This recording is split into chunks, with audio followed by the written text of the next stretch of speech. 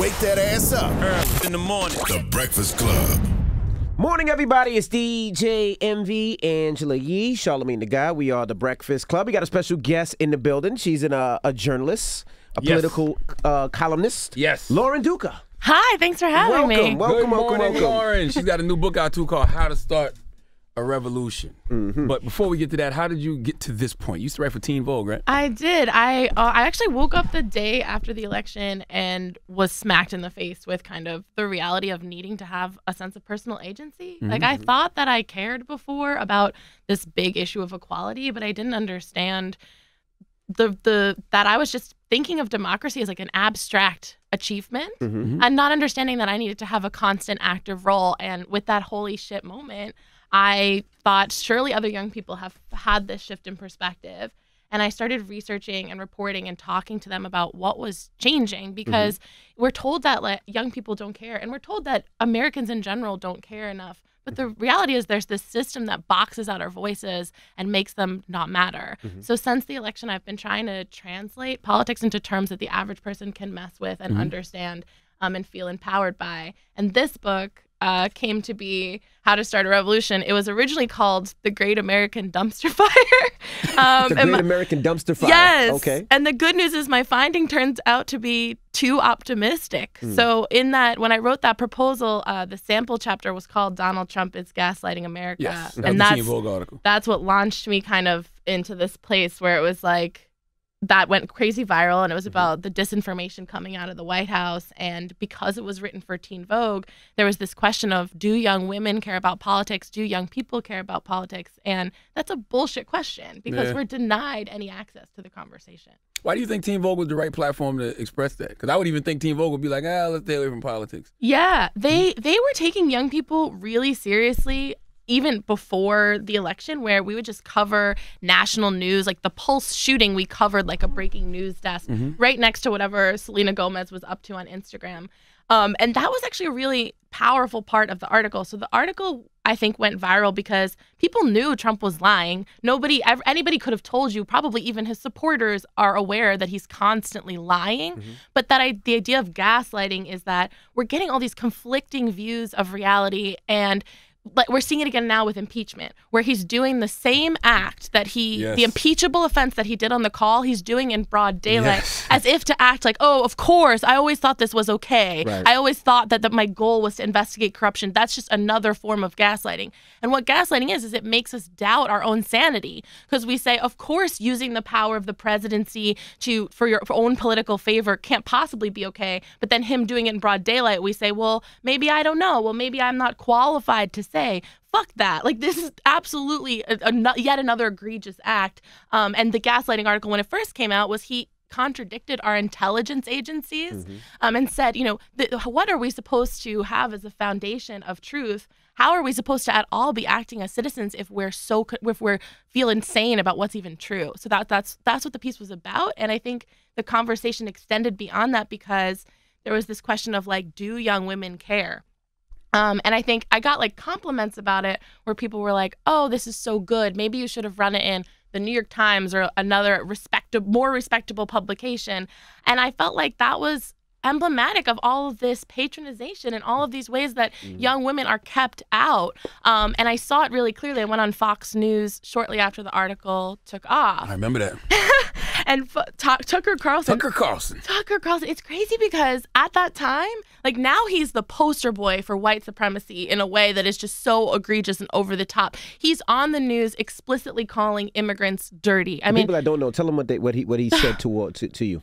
So he told me to stick to the thigh-high boots, and what that meant was stick to writing about fashion, stick to writing about entertainment, and the other posts I had been writing for Teen Vogue. That's like telling a woman to stay in the kitchen back in the day. Exactly. That was so disrespectful. I was surprised when I seen it. I'm sitting there like, I can't believe he just said that. Totally. And, I think it's emblematic. It's funny because it was shocking in the moment, and it resulted in a lot of harassment, which is a whole other piece of the conversation. But on some level, I'm grateful for it, like, because it was just such an obvious bullseye.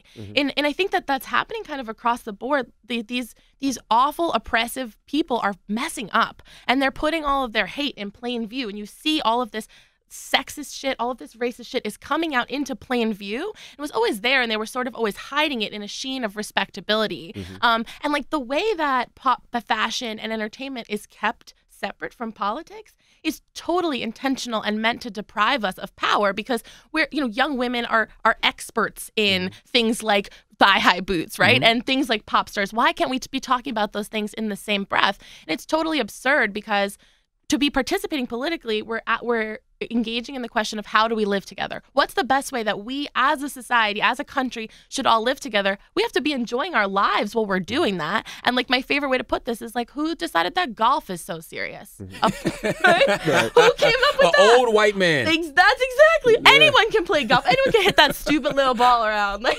and you see who the best player is, the black man. That's right. Yeah. Do you get nervous at all? With so many people threatening you or coming at you, does that bother you? And how serious are the threats?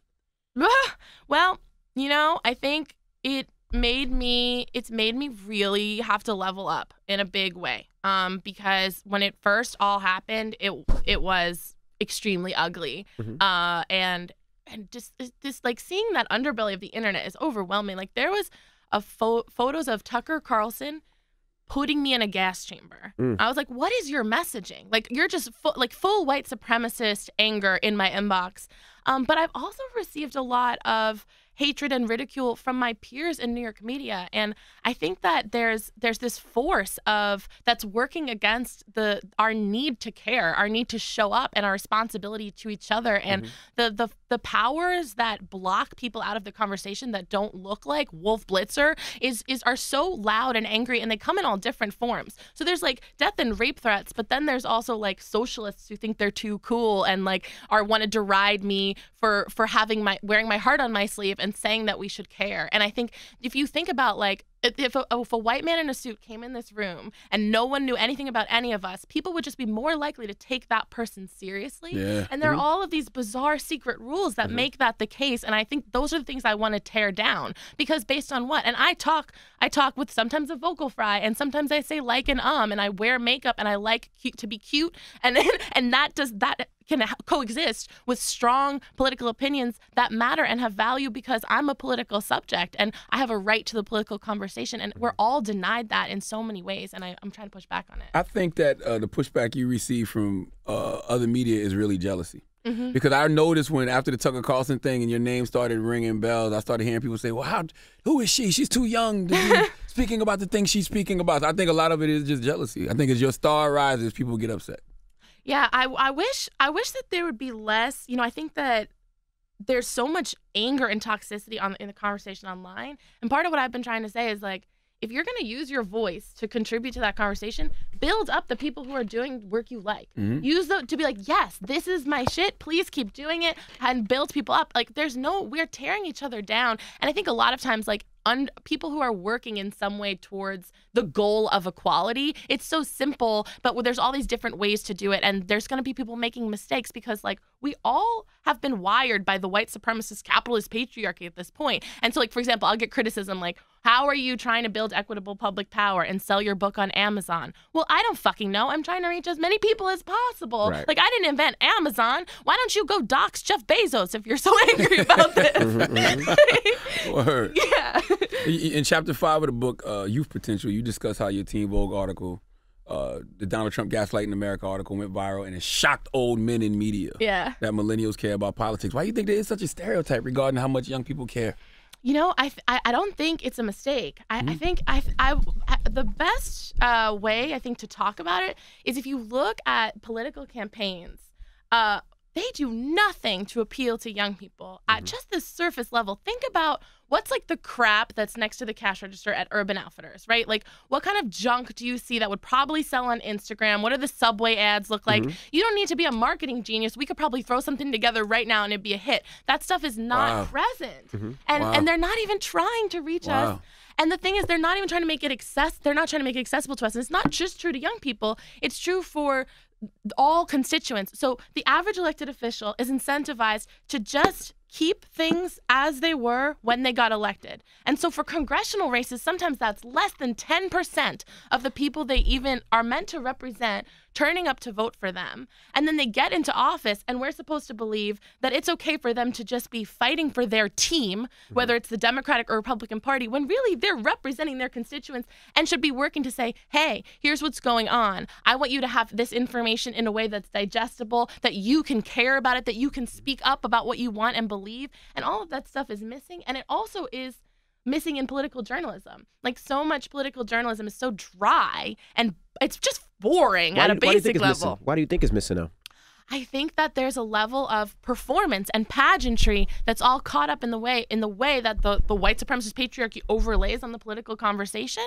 And then there's all of this, like that idea of the man in the suit being taken more seriously. They're all doing things in the way of the man in the suit, like with that aesthetic, with that performance of respectability, that performance of expertise, and they're cloaking the knowledge that we need to participate in all of this insider language when, like, talking. So I saw a tweet the other day, and it was like, I'm sick, something along the lines of, I'm sick of Slack DM journalism. So like a Slack DM is, it's a messaging service for offices. A Slack DM means the way that you're talking to people naturally. That's what it means. Why wouldn't we want more political writing to be the way that people are actually talking to each other? I tell all these candidates that come up here, these presidential candidates, the language of politics is dead. That's why Trump's messaging works, whether it's bullshit or not, because he's not speaking political language. Right. That's exactly right. Like, how can we better fuse this stuff? I think Alexandria Ocasio-Cortez, whether or not, you're on board with everything that she stands for, just the way she's trying to reach people is groundbreaking. Works. And she's breaking down her policies next to makeup tips on her Instagram stories. That's where young women want to look at. And then, end this. Like, why does it have to be joyless and shoved in a suit? And I think that, we're told that young people in general don't care, or that we all don't care because these turnout statistics are so low. But where is the effort to expand? Where is the effort to invite us? And so part of what I looked at in the book is that there's a lack of agency.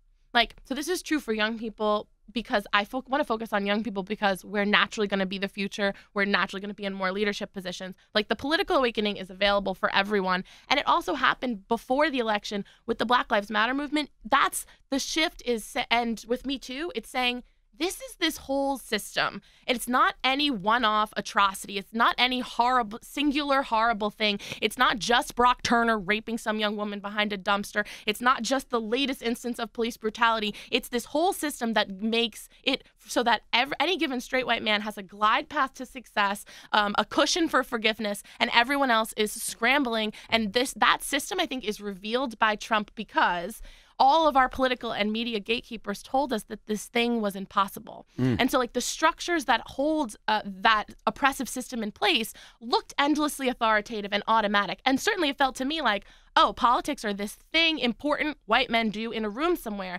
And what's clicking is, oh, God, they had no idea he was going to win. They have no idea what's going on. All of this is made up, and I have to be the one to do things differently. I have to be the one to have agency and decide that I'm going to take action and actually stop waiting. So I interviewed all these young people who, it wasn't even just about Trump. Like, Trump was this sense of urgency, but they did stuff they were passionate about before, and on issues they cared about before, and decided to do it because of Trump. But it's not about him. And that action and that new sense of agency, I think, will last and has to last well after he is out of office. What got you into politics like this? What got you so strong about politics? His election. That was the turn right there. His election. What were you doing before his election? Sure, that's a great question. I don't know. It's like it's hard to describe. You didn't have a purpose. Right. You got a purpose now. You're walking in your purpose. Totally. Yeah. I made a joke in the book, like, it's like, I don't know how I just liked peekaboo before, like, everything's different now that I know about object permanence. Like, I guess I thought that, so I always was in the bag for gay rights. I actually came out earlier this year, but I didn't know I was gay. I was repressed, but I was always like, had a gay friend around. And so I was very young. Like, I was probably 7 years old, and I was like, go equality. And then, like, later even got feminism, later even got the full understanding of racial injustice, which is not just being taught, obviously. And so I felt like I understood that we were in this system of oppression, but I was just like, oh, it'll have to get untangled over time. And like things are going better. You know, Obama's president, the gays are getting married. Like it's going too slow, but it's happening and we'll eventually get there. And democracy is this magical self-cleaning litter box that will ensure that eventually we'll get to this place of true equality. And like untangle the racist, disgusting, sexist origins of this country that don't even include women or people of color in the Constitution. Like surely that wrong will right itself. And then to see it things get this ugly and this atrocious, and to have this racist, sexist, alleged sexual abuser be able to be in the office of the presidency, it was just such a smack in the face. It was like an ice bucket challenge for my like political views. It's like the Joker creating Batman. Yeah. Totally. There was a Joker, so being that there was a Joker, there was now a need for a Batman. Yeah. And you get attacked a lot. I do. My joke about the Joker is like, I'm like, when my Joker origin story, like it might have been when I was like getting death and rape threats, and then my like colleagues in New York media are calling me silly and stupid. Like I could have just gone full crazy, been in like a bikini on Instagram and started selling you guys like the tea that makes you shit, right? Like it's just like, it's so frustrating. And I feel like I'm holding myself to a really high standard. So like something that's interesting is like the word influencer is made to be a joke and a silly thing, but I'm influencing the culture. Why is that stupid? And why has that been made trivial? And I'm also influencing the culture, and I'm choosing to hold myself to a journalistic standard. So it's like I'm operating always by telling you what is true, by being clear when I'm expressing my opinion. And my goal is to empower people with information. And what sucks is that there's so many people who are scamming and grifting, who are influencers, and there's no one enforcing those rules. And I feel like I'm still getting so attacked and beat down. There's been so many moments where I'm like, is this my like Joker breakdown? Like Ivanka Trump, when Ivanka Trump was on that JetBlue flight and you put a tweet out, they started attacking you for that tweet. Yeah. That was why I went on Fox, actually, to talk about the Ivanka JetBlue thing. So that was... Explain to people who don't know what happened. It was so long ago that is like... So 2016, I think, right? Yeah, she was flying on a commercial airline, which is just... Okay, like I don't need to even like go through the conspiracy theory on this. Why is she on here? And someone on her flight said that. Like that was the interaction. Some man on her flight was like, why is she on this flight? Probably what everyone was thinking. And the media made it as if she had been viciously attacked. And there was just such a lack of a conversation about, hold on, this woman is about to get an office in the White House. Never mind, like, hold on, fast forward to right now. I'm pretty sure that Jared Kushner and Ivanka Trump, like, check me on the number, but have profited over about $29 million since he's been in office. And the thing that I was saying is, hold on, what is her level of power that she's being given based on just being her daughter? I thought that I could go on Fox News and say, don't we need to at least hold power accountable? Won't you at least be able to agree with me on that point? And I feel like Ivanka, right, is a cover for so many white women to think that this was in any way acceptable. Like that's the current that I hear from like the suburban white woman who just like thinks that Ivanka looks like she smells good, has really great posture, and is always just completely polished and polite. And it's like this facade of politeness, right? Like probably if Ivanka came in here, she wouldn't be mean to any of us, right? Like she wouldn't be cruel. She would be very nice. But what does that even mean? She's complicit in ushering in the most racist and sexist president that we have had in modern history. And she provides cover for him. Yeah, and if you're not speaking out against the problem, then you're part of the problem. And she was a surrogate for him, where she made it look like if this kind of polished woman could be behind him, well then surely he must not be that bad. Right. So I mean, I think her power is like absolutely something that needed to be challenged at that time. And the thing is too is that then I go on Fox News and what mode are they even operating from that they were tearing me down, assuming that I was going to defend Ivanka's harasser, like making this myth of civility, but which I would also add, we should be giving a hard time to people who support authoritarian regimes. Oh, I'm just going to move politely out of the way for Sarah Huckabee Sanders on her way to get tacos. She was lying to the American people for an extended period of time. The amount of damage that she has done, the things that she has provided cover for, have allowed for crimes against humanity. She is directly related to the babies in cages, and I'm going to have to worry if she can like enjoy her lunch. Right. She absolutely shouldn't. And the media gets so caught up in arms over these made-up rules. what is this idea about civility? And for these people, they should have absolutely no chance at enjoying public life. I would think that if I was a politician in that position, I wouldn't want to be out in public. Yeah. You know what I'm saying? Like, I just feel like you're opening yourself up to all type of criticism and opinions. Like who's not going to approach Sarah Huckabee Sanders while she's eating? Right. Now, should you? Probably not. But it's almost impossible not to if you care about this country, right? Yeah, I think that it speaks to the idea that we could brush any of this out of view. And, like, that's the most extreme degree, but that's part of how I was taught about politics, where it was like, it's rude. Mm-hmm. And it's rude to maybe disagree. It's not rude. It's essential. Like, we all have to be able to be having these difficult conversations. And I actually mean that at the level of, like, go and get your loved ones who have been led astray. If Chapter you can. 7, how to have a conversation. Yes. When you talk about your parents voted for Trump and how hard it was to handle that. Do you think, have you had anybody that you've had to have these conversations with? Do you have anybody in your life who you need to bring back to sanity? I know Trump supporters. I have friends who I feel like support Trump but won't admit that they voted for him. Okay. You know what I'm saying? But they won't tell you. They're not honest with you. Yeah. So they find a way to defend a lot of his BS and normalize a lot of his BS. So I don't know anybody that's in my circle that's been like, yes, I voted for Trump. So, like, I think that at all levels, it's a different thing. It's a bigger amount of work if they did vote for Trump, right? Mm-hmm. But we all need to we shut down when people disagree with us. What do we think democracy is? Like, yes. Democracy is having difficult conversations. It's Correct. Building consensus from debate. Hopefully, right, all of our goal is the same. My goal is equitable public power. We need to take back the wealth and power of this nation, which is the statistics on it, in case you need to refresher, is like 0.1% of the population holds a fifth of the wealth. Mm-hmm. Never mind the influence and the power and what the actual conversation looks like. We all have to be actively part of the conversation. And so that means, and we maybe get to it in a minute, like actively, constantly raising your voice in terms of taking action, but also being able and willing to work through those things that are difficult and saying, here's what's true, here's our foundation of fact. And actually, maybe somebody does need to learn something. Maybe you kind of need to tell somebody about themselves and they need to evolve, but allow them the compassion, because the problem is we're shooting for like total purity on the equality thing, but we've all been programmed with this script. Like from day one, we've been learning in different stealthy ways the script of this white supremacist patriarchy and enforcing it in ways that we don't even understand. Especially men. Yes. And like the things that we think are acceptable, the standards we hold each other to are all like stealthily an extension of that.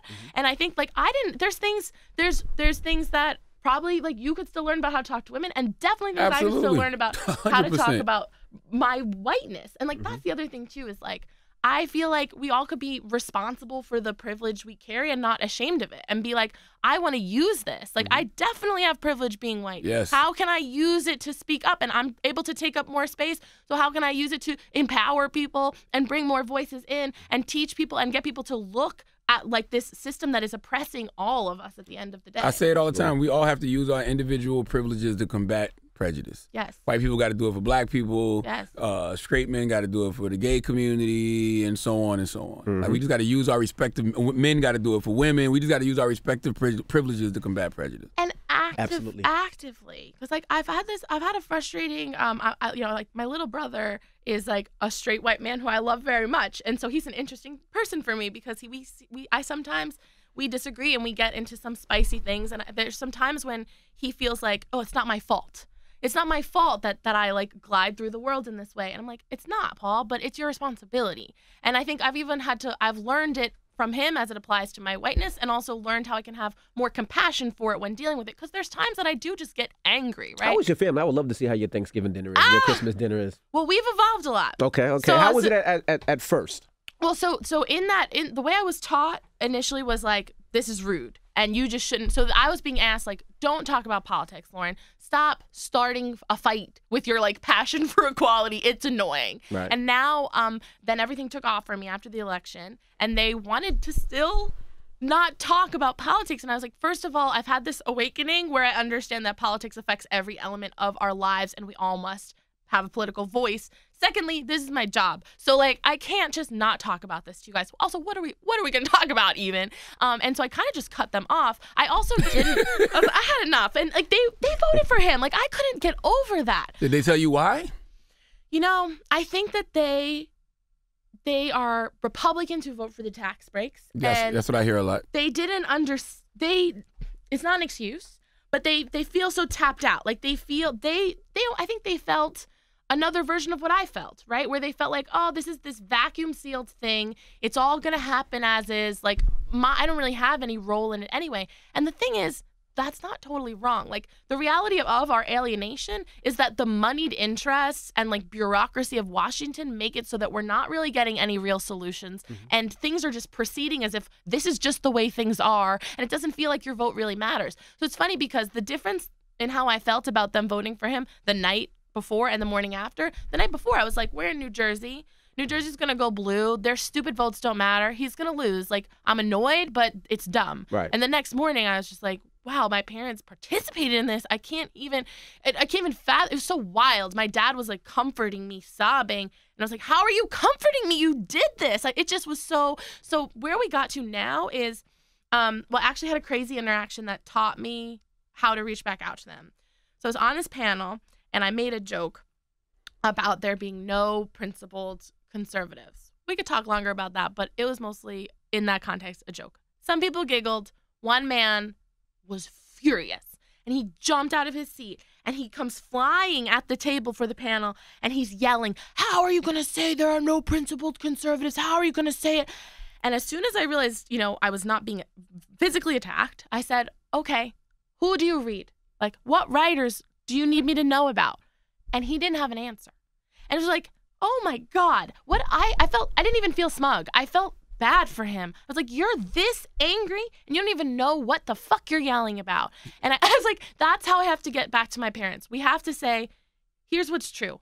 Here's, like, it almost was like going back to the gaslighting. Like, the point of the gaslighting article is, like, if we don't know what's true, we have no foundation for freedom at all. We can't in any way begin to be citizens. We can't have a political conversation. We can't do anything if we don't know what's true. So it's like, Mom and Dad, as a journalist, I am just trying to empower people with this foundation of information. And that's the way we need to start talking. Like, here's Media Literacy 101. Maybe we can look at some news wires. We can look at the Associated Press and Reuters. We can look at the Washington Post and the New York Times. We can even do the Wall Street Journal if you guys want to. Like, let's just get on the same page about what the events are. And then we can talk and we can disagree and there's no being wrong. Like, we can talk through things and I can tell you how I feel. And maybe you can even we can listen to each other and try to hear where we're coming from.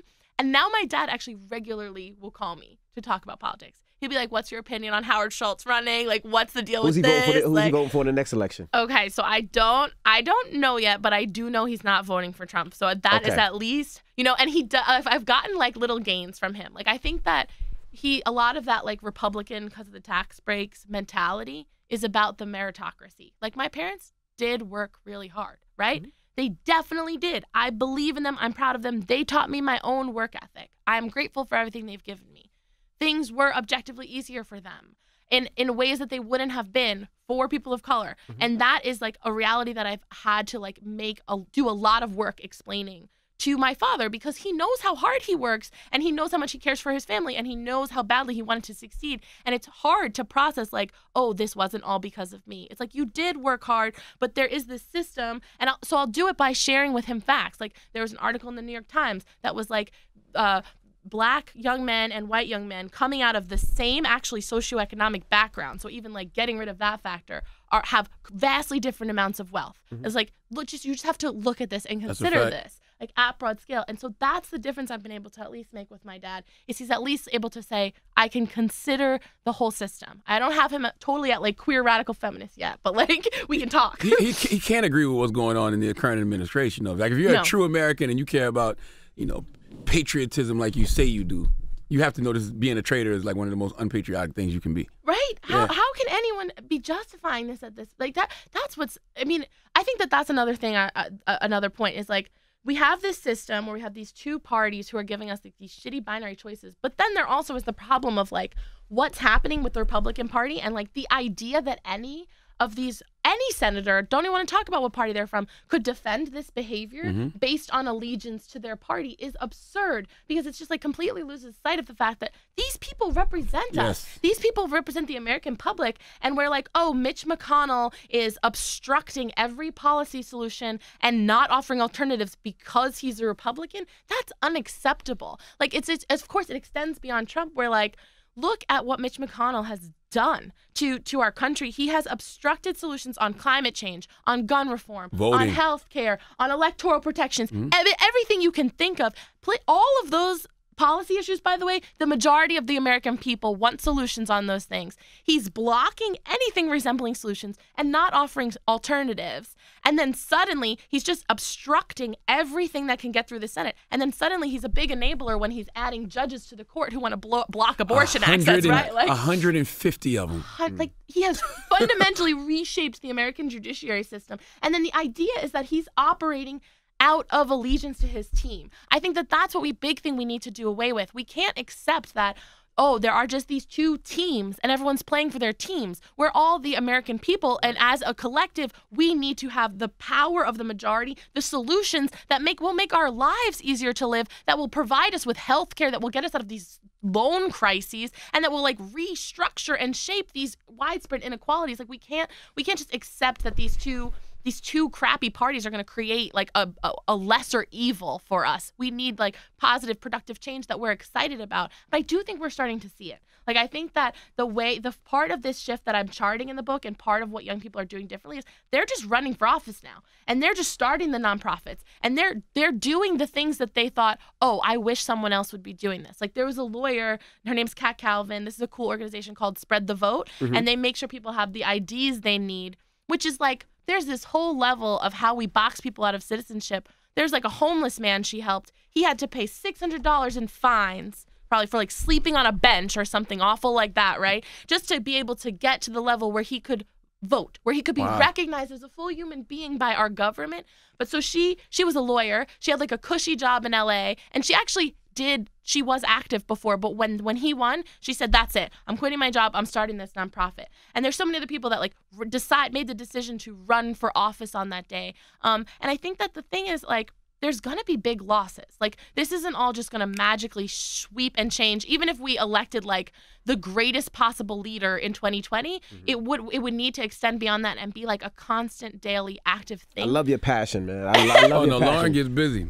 So I guess my final question is, like, how do you start a revolution? Based off everything you said just now? Getting involved in politics and stuff like that? Yes. So what it looks like is it has to be different for everyone. So I'd say level 1 is you need to get informed. And that doesn't mean you have to be informed on everything. I would say, like, especially right now, if you're overwhelmed by impeachment, me too. Like, I'm not a foreign policy expert or congressional scholar. It is overwhelming. What you need to know is that you need to get informed on the issue that matters most to you, so you have that foundation of information. And then from there, you have the right to a political opinion. You are a political subject of this government, and it's supposed to be by and for the people. So then what's your role within it? And the final piece is to act. So not everyone's going to run for office, and not everyone's going to march. There's reasons for not doing both of those things, but everyone has to do something. And my suggestion is that we do it constantly all the time, not just as if in response to the state of emergency. So what's the thing that best resonates with you, and how can you do it all the time? So maybe you're regularly on the phone with your elected officials. Maybe you're making donations if you have the ability to do that. Maybe you are out marching and protesting. There's so many things that constitute making your voice manifest, making your political opinion heard. And I think we all need to be constantly actively doing it in the same way that we're brushing our teeth, you know? And I think that that's what's missing and it's not an accident, because our voices are statistically non-significant right now. The sense of alienation, like, you're not at fault for feeling like, oh, what is little old me gonna do?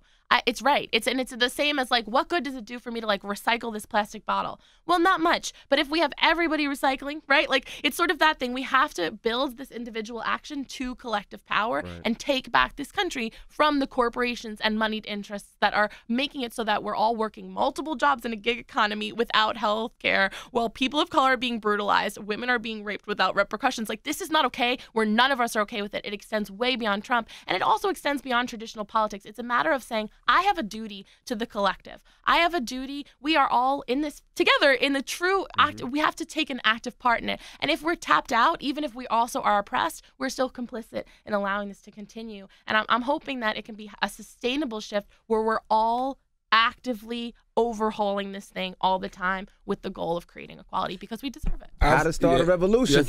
And Lauren, you've gotten sharp. I remember when I had you on Uncommon Sense. You was good back then, but I can tell that you really just been doing the research and doing the work. So that means a lot. Yeah, Pick up the book. Lauren Duca. Absolutely. How to Start a Revolution. How to Start a Revolution. Give me your Twitters and Instagrams and all that good stuff. Oh, yeah, at Lauren Duca and Duca.Lauren on Instagram. And if you resonate with this book, it's been hard, actually, I'm not going to lie, to like get it to be over the impeachment noise. But I actually feel like I just want to get it into people's hands and take a read. If you're excited about it, share it with your friends and family. You know, leave a good Amazon review, do all that stuff. I would really appreciate it. But I really believe in this thing, and I think that it can really be the foundation for some step zero for how we all create this new culture together. And I thank you for letting me come talk about it. Thank you for coming. Well, it's Lauren Duca. It's the Breakfast Club. Good morning.